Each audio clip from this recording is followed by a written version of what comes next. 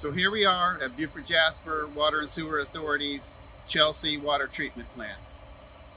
This plant is rated for 24 million gallons a day, and how we get our source water is through an 18-mile long canal that comes from the Savannah River. Once the water comes into the plant, this is where we begin to treat the water, to turn it into drinking water. There's really 4 stages to this conventional surface water treatment plant. There's coagulation, flocculation, sedimentation, and filtration. And once it goes through those 4 stages, then that's where we add our disinfectant, our corrosion inhibitor to protect the pipes, and a little bit of fluoride.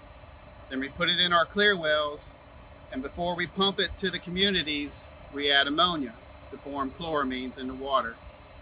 This ensures that there's nothing harmful in the water at the far ends of our territory. So the first stage of treatment is the coagulation process. And that happens right over here.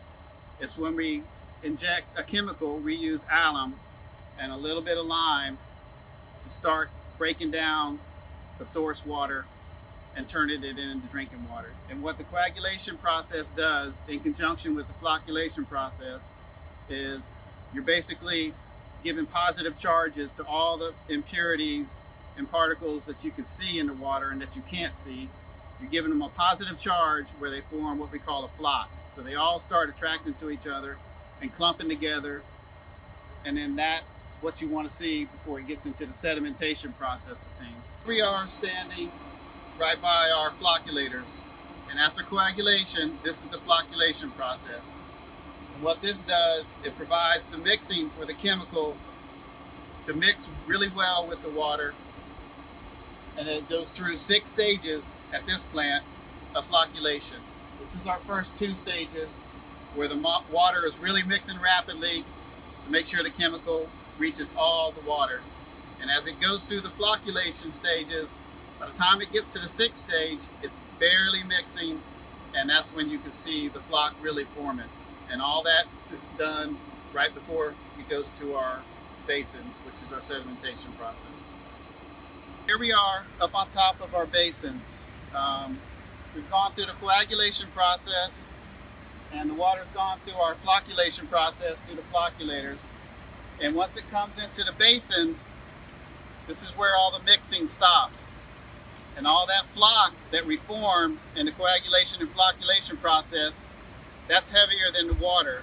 So that flock is going to settle to the bottom where we have collector mechanisms that'll take that flock and put it in our alum ponds. And what you have as you go through the basin, the clear water is going to come up to the bottom and up to the top and go over these weirs and these channels, which we'll see in a minute. And that water is basically 95% clean. And that's the water we send to our 4th stage of the treatment process, our filters, the filtration process. We're on the back side of the basin, which is the end of the sedimentation process.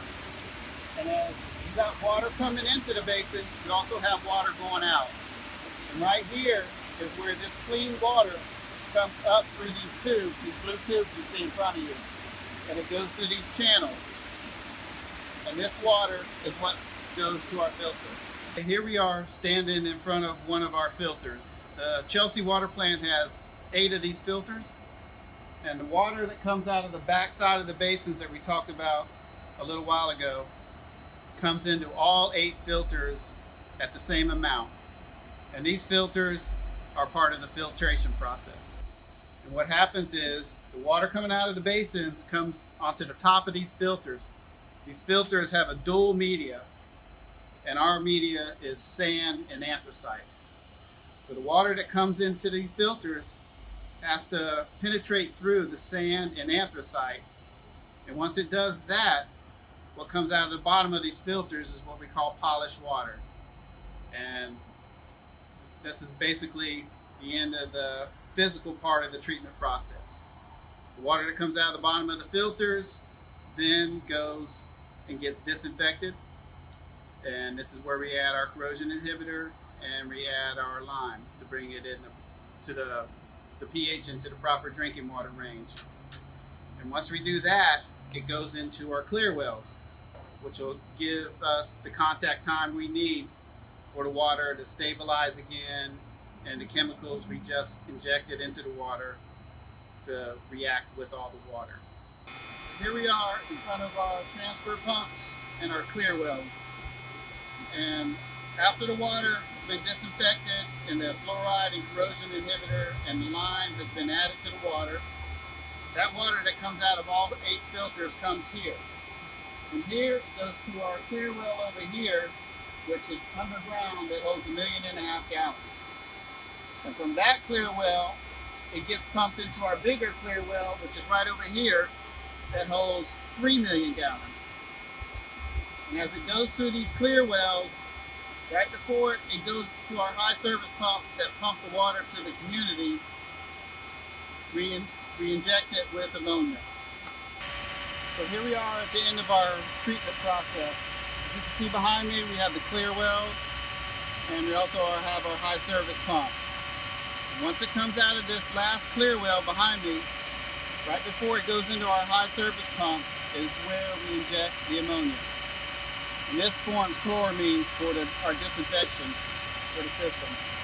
And these high service pumps pump all the water to all the tanks you see out in the communities and to everybody's home and business.